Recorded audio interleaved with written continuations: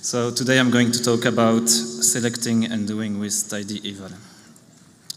And the goal will be to create a function around tidyverse pipelines and to show you the easy way to do that. Jenny showed a bit of it. It's passing the dots through tidyverse functions.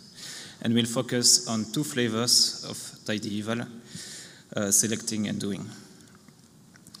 So to come back on the reason why we have tidy eval, to put it in more context, the goal is really to change the context of computation. So for example, if we have this filter function where you pass a data frame and filtering expressions, we want to take these expressions and evaluate them in the context of the data frame.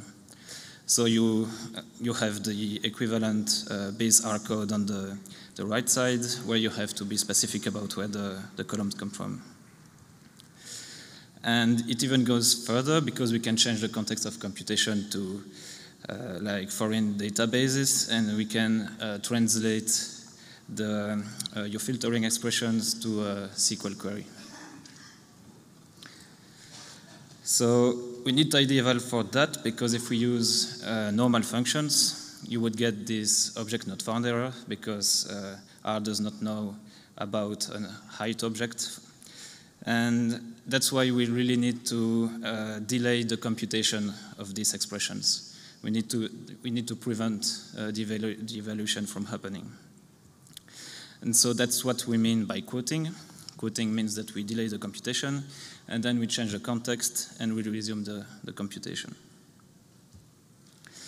And so quoted code is a bit like a blueprint for the computation. It tells R what to do to get a result. And the problem when we have quoted code like this is that now when you program against functions that work on blueprints, you need to modify the blueprint. And that's why we have bang bang, which is like a surgery operator for blueprints. So we'll talk about the two flavors of tidy evaluation that we have in the tidyverse. And here we have four functions from dplyr: mutate, group by, select, and filter. And they look a bit the same. You use it in the same way. But there's actually one that's different from the other. It's select, because select takes a selection. All the other functions take actions. What we mean by action is that so we get this blueprint and we use it to create new vectors, and then we modify the data frame. Whereas with selections, something different happens. We match the columns to their position in the data frames, and then we reorganize the data frame, and there is no creation of vectors there. And so in actions, when we get the blueprint, that's pretty much normal R code. But in selections, we have a few special features there. So to start with, the C function and the minus and colon operators, they understand positions and column names. And that's how you can really easily specify a range of column, for example, with the colon operator. And then you can also use selection helpers, which are very useful because they know about the variables that you are currently working with. And so, for example, you can select all the columns that end with a suffix, or you can match against the regexp. And that's very useful when you have well-organized data frames with consistent column names with suffixes and prefixes. It makes it really easy to select columns. Sometimes the action verbs and selection verbs appear to work the same way. So here we have select height and we have transmute height. And we get exactly the same result. But it's useful to know whether you have an action verb or a selection verb regardless, because if you change the input a bit, here now I'm supplying 1. And for a selection verb, it means, since it understands column positions, it means select the first column. Whereas for an action verb, it will create a new vector from your input, and in this case, recycle it to the data frame size, and we get a column of 1s. So So what about group by? That's an interesting case because most users think it's like selection verb, but actually it's an action verb. And if you try to pass a selection helper to group by, you will get this error that the variables are not found. And we've made it an action verb because it's actually very helpful to create these new vectors on the fly where you discriminate between groups. And so in this example here, I'm grouping by the observations whose height are above a certain threshold, and then I'm summarizing on the fly, and I get the nice table of summaries. So what can you do if you have an action verb like group by and you want to really pass a selection? Well, you can use the at variants, the scoped verbs. And with this, so we have like mutate at, summarize at, and group by at, and a bunch of others. And they take a selection inside this little function vars, which is a function that does the quoting, that gets the blueprint, and then passes it to group by at. And within this, you can pass a selection. And here in this example, we are grouping by all the columns that ends with color.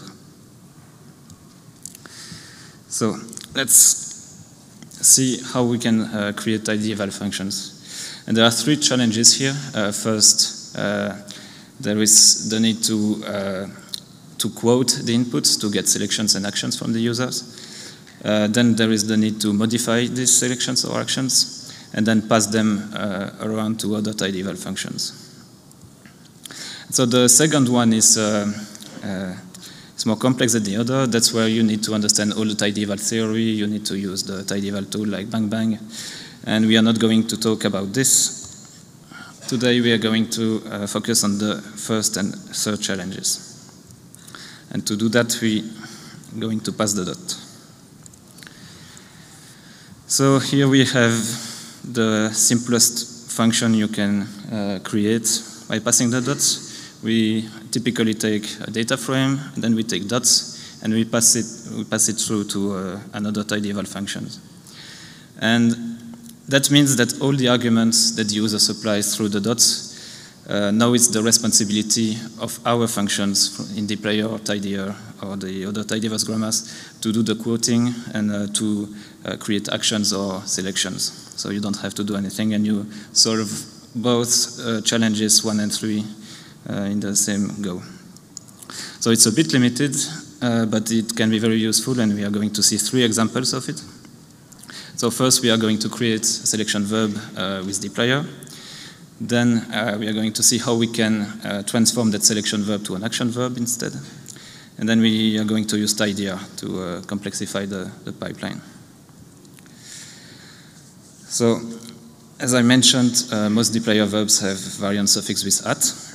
And they take selections, so they can be very useful to see if you want to create a selection verb with tidy, by passing the dots. And 2 of these are a bit different to the others because they take a selection, but they also take a function. And then they apply the function to each column that's part of the selection. So it's a bit like lapply or the function map in per. And it works like this. You pass the data frame, you pass a selection inside vars, and then a function that can also be a per lambda, so with the formula notation. And it applies the body of the function on each column from the selection, and that's as if you had created this much longer summarized call. So it can take a function, a single function, but it can also take a list of functions. So here I'm creating a list with a function that takes the average and then the standard deviation. And when you pass a list of functions, it applies each of those to each column in turn and spreads the results across the columns.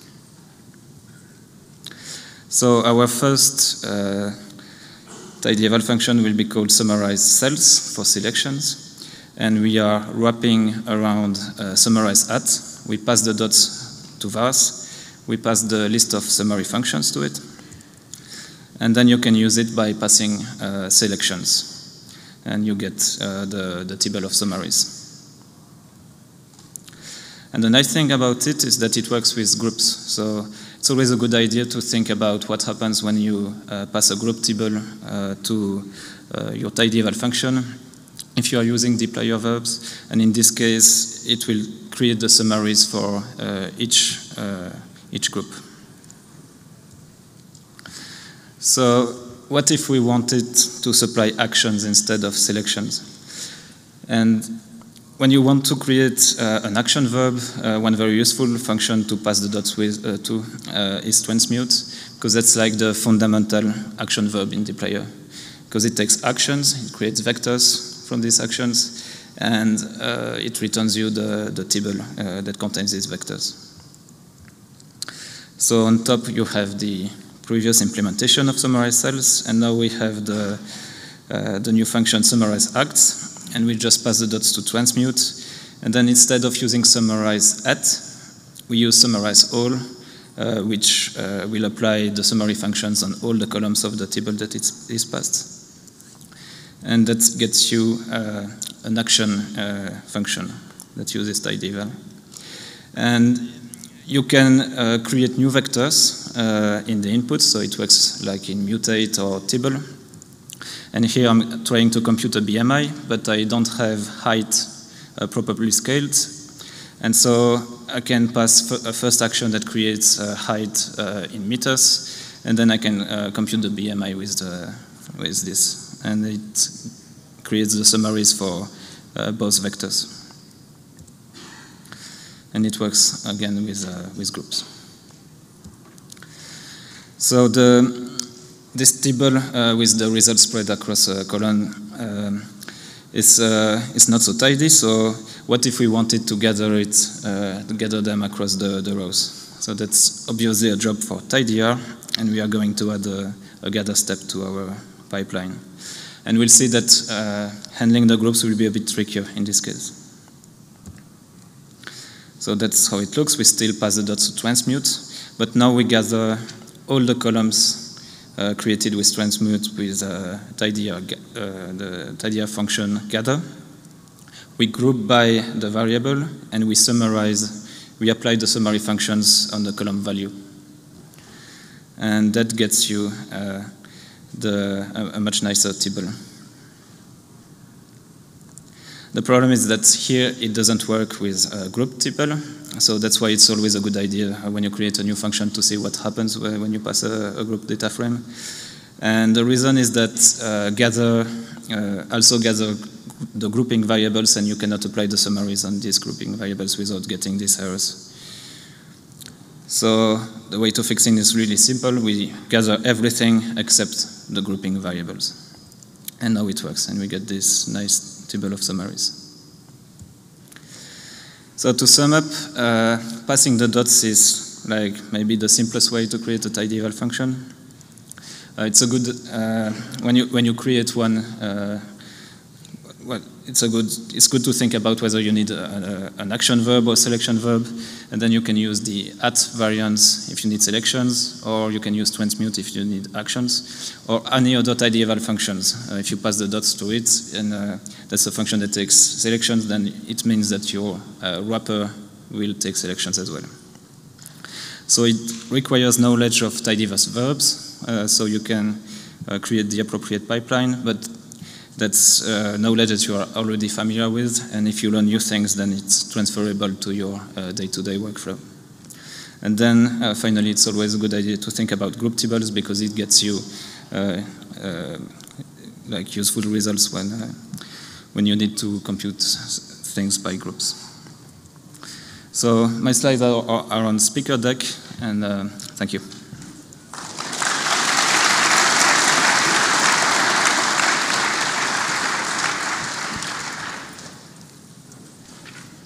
We have time for several questions, so raise your hand and we'll throw something at you.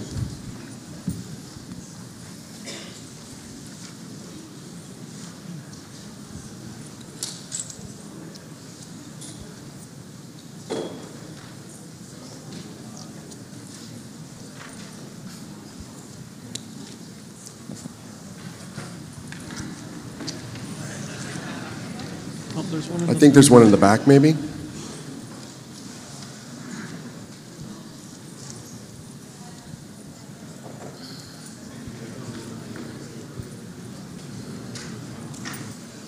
Hello? Okay. I have a question about the slide where you summarize by rows. This one? Sorry. Yeah. Yep. So where in that function is it doing it by rows? Oh, it's because you gather all the new vectors that you create with the inputs from the user, and then we group by the variables. Okay. Right, and then the summaries from summarize at will apply for each group of the variables that were created in the dots. So that's the trick.